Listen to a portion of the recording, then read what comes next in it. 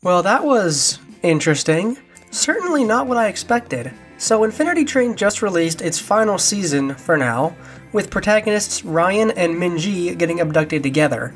It's a really unique take for Infinity Train, setting up some mysteries that we'll definitely get answers to, right? Well, we'll see about that. But before we get ahead of ourselves, let's start from the beginning. Hey wait, you look different, and I've never seen you before. You know what, we'll talk about it at the end of the video, so stick around for some major channel updates. Now, on to the video. When Book 3 ended, every single one of us was expecting Book 4 to be about Amelia and Hazel, since Amelia was brought back in the 7th episode of that season, and according to Infinity Train law, the 7th episode will introduce the protagonist of the next book. Well, that didn't happen. Instead, we're following Ryan and Minji, two old friends forced to work together to get off the train. Okay, I'm down with it. After all, the trailer shows them wearing one gear that Amelia was wearing in the last season, so there's real intrigue there. But is this book perfect? No, it's not perfect. I mean, this is where I have to come clean a little bit. This book is probably my least favorite of all the books. It's not bad. It's just different. Yeah, it sucked because there was no on-screen death. Okay, dark, but that's not really it. This season was just a bit rougher around the edges, that's all. So I'm going to go into the good and the bad, presented in a convenient numbered list.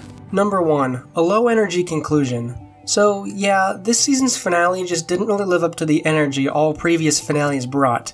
And it's kinda true for the whole season actually. Every book of Infinity Train really packs an emotional and action-packed punch, you know what I mean? And this one didn't really have that. I mean, come on, Simon's death scene, one for the ages, man. The final episode here just kinda ends with them reaching 0 and leaving, which makes sense narratively, I'll give it that, because it's Infinity Train, it's about getting off the train.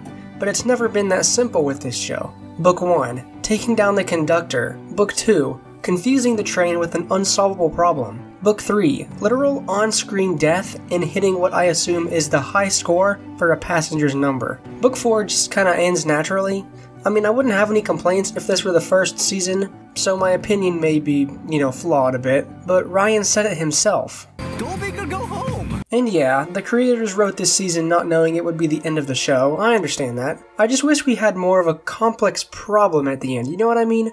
Something to do with their numbers being the same. They started to do something like that, but they didn't really explore it to its full potential, that's all. Number 2, a great opening. But while the last episode wasn't as hype as I think it should have been, the first episode actually exceeded my expectations. Episode 1, titled The Twin Tapes, great name by the way, had a really clever way of introducing us to our protagonists. We start off with a split screen, one showing Ryan and the other showing Minji. As we make our way through their childhood, we start to see them grow apart, and when they finally see each other again, the screens merge in a super smooth transition. It's a nice addition to the standard backstory routine, and I wish more shows did stuff like this. Whoever thought of that, I hope you got a raise, because they deserve it. Number 3, Chekhov's misfire. Yep, you've heard me say it. You've heard tons of people say it at this point. If you set something up, you should answer it. Two big mysteries of this season were why they were dressed in these uniforms and what it means to have two numbers.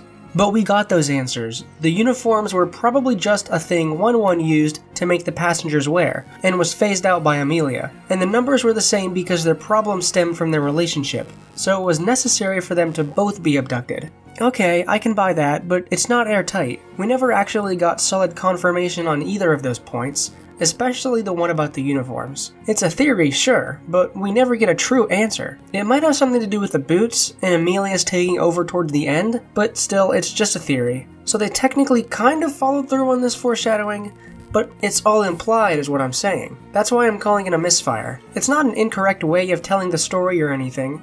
I just think concrete answers to those huge mysteries would have been infinitely more satisfying. You see what I did there? It's just that Infinity Train has always been about the mystery of it all. And this season's mysteries weren't really mysteries, just stuff that was added but had no real payoff. Yeah, maybe they would have answered it in a future book, but this book was set in the past, so I doubt it. And it looks like book 5 was gonna be a movie. Fantastic. Thank you, corporate reshuffling. Number 4, Chekhov's bullseye. But while they dropped the ball on that stuff, they absolutely did a great job with the antagonists. They weren't super creepy or anything like the conductor, but I can recognize when an antagonist is done well. There wasn't just one this time. An antagonist from a bunch of different episodes showed up at the end to crush our heroes. They don't, obviously, but it adds some real weight to the more episodic episodes of the season. And they even stole the time device from the iceberg car? I mean, I wasn't expecting that. The time device coming back is a textbook example of a Chekhov's gun. It didn't even really need to come back, but it having more uses than just changing the train car is a cool idea. So yeah, that was definitely something they did right with the villains. They're no Mace and Steve, but they're alright. Number 5. Character drama is great, but overplayed. Book 4 definitely has the heaviest character drama of any Infinity Train book, and the jury's still out on whether that's a good thing or not. I appreciate the real human conflict presented here. I could feel the tension in each episode, but in my opinion, it took up way too much of the season. I mean, they really laid it on thick here. In my opinion, it was just too much. I mean, at any moment, either Ryan or Min could explode on the other. I get it, it's part of their dynamic, but it made it hard for me to connect with either of them. I kinda just hated them both, to be honest. At first, I was completely on Minji's side, because I see myself more like him than Ryan, but then he started being a total asshat for a while, and it just kinda seemed out of character for him. They were both just kinda mean for way too long, I think. For me, Lake and Jesse had the best character dynamic because they had the most gradual but most rewarding character arc. So I think Book 4 just overcooked the drama this time by a little bit, and it kind of eclipsed the wonders of the train actually, an integral part of each season. So yeah, Book 4 definitely was not perfect, but I'd still call it good. I mean, this is Infinity Train we're talking about here. I haven't seen anyone else's reviews of this season yet. I wanted to go into this review with just my first reaction. Honestly, I'm curious what you guys thought of this season. Did it meet your expectations or did it fall short like it did for me? Let me know down in the comments so we can get a conversation going. I've been having a lot of fun talking with you guys about Final Space over the last couple days, so please do comment if you did or did not like this season. And before we get to the update part of the video, I'd like to give a shout out to user 16 Moons. He left a comment on my last Infinity Train video with his theory that 1-1 got his split personality from Ryan and Min-ji, with their differing personalities. And that theory was, kinda neither confirmed nor deconfirmed, really. It's a really satisfying explanation for their numbers though, and their uniforms, and their connection with 1-1 in general. So 16 Moons, if you're watching, I'd just like to say that I like your theory better than what we actually got. Take that for what you will. And the theory could still be true, but you know. I like it too, it would make for a bomb-ass conclusion. Language? Okay, that's all for this video. Comment below what kind of outfit candles my avatar should wear next. And yes, I did update my channel avatars, adding 2 more. Everyone, I'd like you to meet Peach and Waffles, my new characters. They do have personalities. Peach is a bit sassier, while Waffles is always more optimistic. I'm hoping to have, full-on conversations using these 3 avatars in future videos.